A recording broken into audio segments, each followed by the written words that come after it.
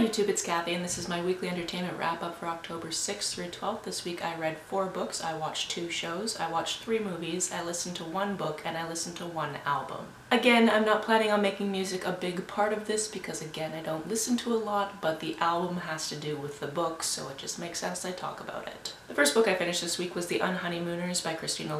This one has obviously been all over booktube and the book internet in general, and it was pretty decent. This one is a hate-to-love romance, and it happens between a woman who feels that she is the unlucky twin between her and her sister. Her sister really gets everything out of life. She's really good at couponing, so she gets a lot of things for free, including most of the wedding she's hosting right now. Unfortunately, everybody gets sick at the wedding except for the unlucky twin and the best man. Since they are identical twins, the bride says, "Hey, you should take my trip for me because nobody's gonna be able to tell that you're not me.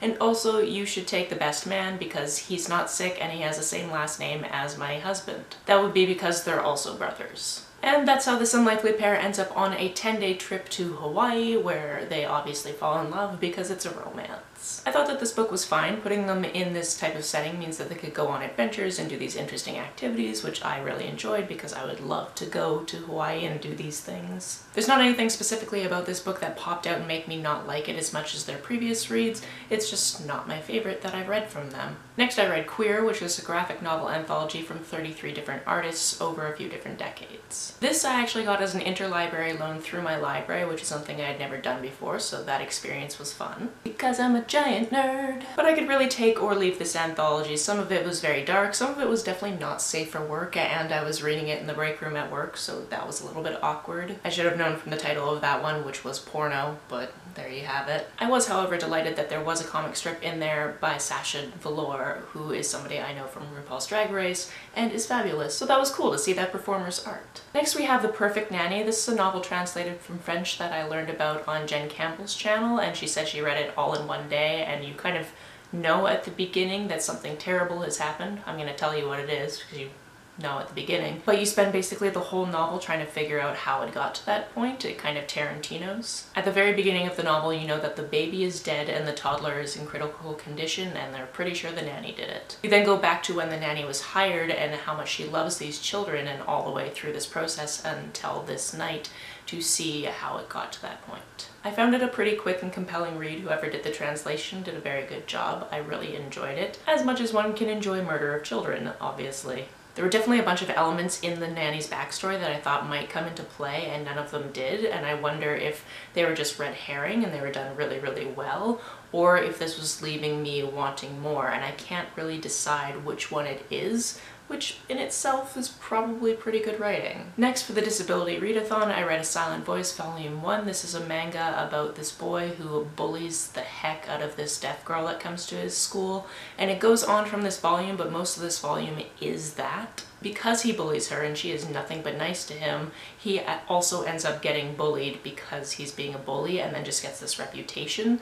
Eventually his bullying was so harsh that she actually left the school and they left contact, but years later they see each other again and she basically runs away from him, and that's what you get in this volume. When I picked this up for the readathon, I thought we were going to be focusing on her perspective and not his, and I really wish we had been because I feel like it would be better representation for the readathon. I have a feeling that perhaps in future volumes would get more representation from her. But at this point it just feels like we've had this male lead learn that maybe I shouldn't be mean to people, which is a valuable lesson, but I was looking to learn more about her experience. We did learn a little bit about her experiences, but not as much as I was hoping. On to the TV shows I've been watching. Again, Brooklyn Nine-Nine plays pretty much at all times when I'm over at my partner's house. We're into the 4th season now. We're not really keeping track of episodes. The show is still fun. It still does things I really hate. Anytime there's a side plot where Terry suddenly gets fat, and that's a problem, I just want to punch people. Which I find really interesting because there was a point where somebody mentioned Ace Ventura, and then somebody pointed out in the show that how transphobic the end of it was. So like, there are people writing the show that know that there's problematic things. Just wish they knew all of the problematic things that maybe they shouldn't do. The other show, of course, was the current season of Survivor. This one was a lot of fun. Again, I'm just really enjoying the concept of this season, and I know that some people have favorites. I tend to wait until at least the merge before I get a favorite, unless it's somebody who like immediately is interesting from the first episode. And I think that that's only ever really happened with Christian from the Heroes vs. Villains season. I just really liked him from the first episode, probably because he was set up in the very first challenge to be such an underdog, and I love an underdog, and it was a good time. Not all contestants can be Christian, that's all I'm saying. On to the movies I watched this week, the first one being the Steven Universe movie. It was so much fun. I did not know that Steven was going to be aged up for the movie, so that was interesting. I just love that we got to see the characters again. They've all had different character growth, they're all doing interesting things, and then again, what happens was an interesting problem to solve that I very much enjoyed. We saw a new fusion that was just amazing. And even though the show wrapped up in a very good way, and even though the movie wrapped up in a very good way, I am on the team of I just want to see more things from these characters. Who knows if that will happen, but I know I'm not alone in just wanting to see more of these characters all times always. On the day it was released, I found out that there was going to be a Breaking Bad movie, El Camino, so I had to watch it that day because I did not want to be spoiled. Although I wonder if I would have been spoiled, as I had no idea the movie was actually happening until the day of, and I watched it. This is a movie that picks up right after the end of the last season of Breaking Bad, so if you've seen the last season, you know what's going on.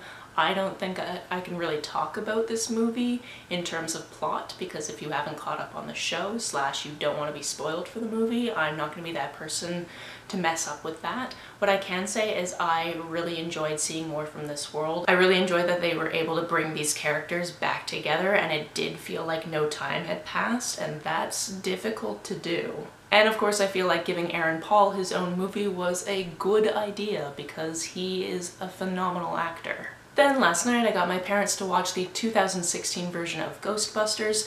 That's where I am, by the way. I'm at my parents' house. Today and tomorrow are the only days in this month that I have off together, and it's a holiday weekend, and my partner was coming up anyway, so I figured that I should come see my parents, which is why we're here. My mom painted that, and I feel like it was at an art class that is run by a woman that I call Auntie Anne, even though we're not related, and it brings me a lot of joy, so I made sure to put it in the background of this video. Anyway, obviously this was a rewatch of Ghostbusters for me. I just felt like I really needed to watch it again, and rewatching it, I really just love the idea that all of the female leads are queer. That kind of subplot of Abby and Aaron used to be together and now they're ex-lovers, and Holtzman's the new lover, and Patty's comes in there, and maybe there's gonna be something between Patty and Aaron in the next movie, which I'm pretty sure there's a next movie coming out next year. I was kind of scrolling through IMDb for some reason, and I'm pretty sure I saw that. And I'm not willing to crush my own dreams by making sure that it's actually a thing, so I'm just gonna pretend it's actually a thing and it's going to happen.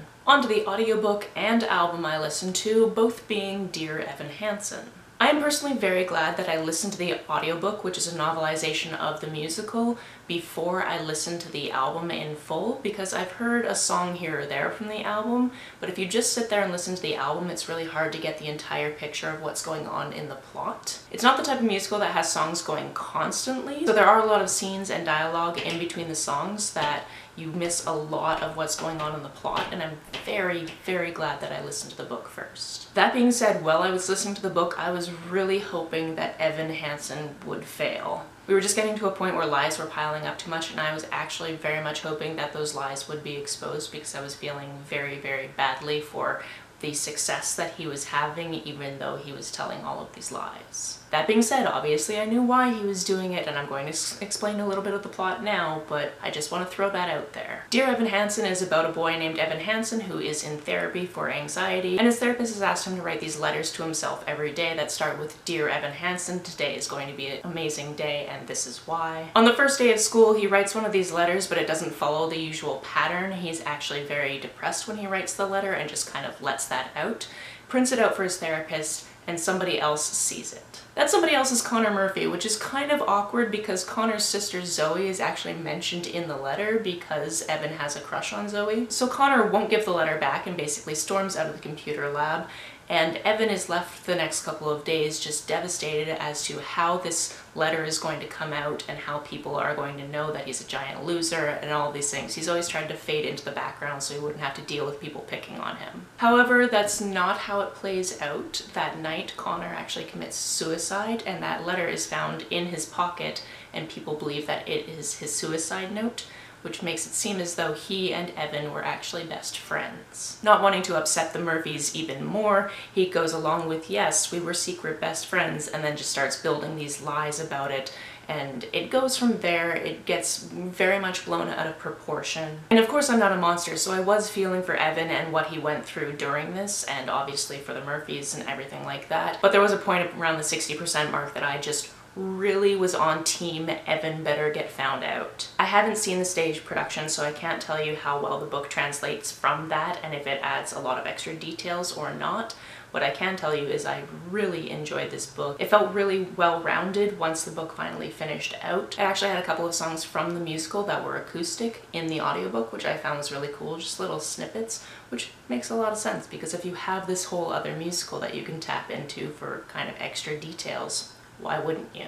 This mental health read is definitely well worth your time, and if you have seen the show and read the book, can you tell me how they compare? Because I don't think I'm going to be able to see it anytime soon. That's it for this week. If you've read, watched, or listened to any of these, let me know about it down in the comments below. On the way down to the comments, if you hit that subscribe button, that would be very nice of you. You can like and share this as you see fit, and I will see you very soon. Bye!